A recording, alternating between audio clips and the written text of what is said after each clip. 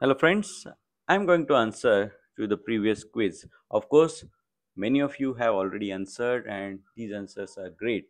You have touched upon most of the important points which I have shown in the previous video, where I wanted you to highlight what are the steps which makes this chop the best chop. Of course, we are coming up with the FACO tips workshop here in next 10 days, and it's going to be great. There will be a online link as well for the registration, which I will give you in the comment section.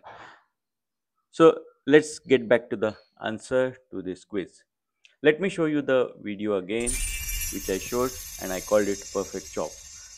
So let's find out why I call it the perfect chop.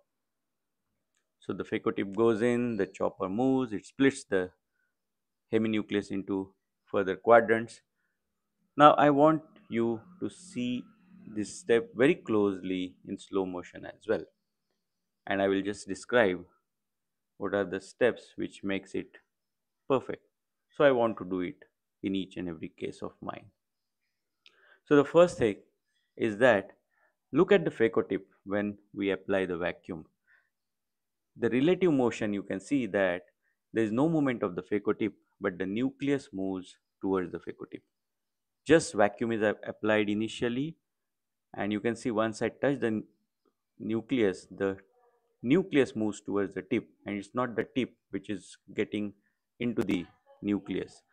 Now, after using the longitudinal power, I'm using only the vacuum. You can see the parameters on the side, and now the chopper moves towards it, and then a complete lateral separation.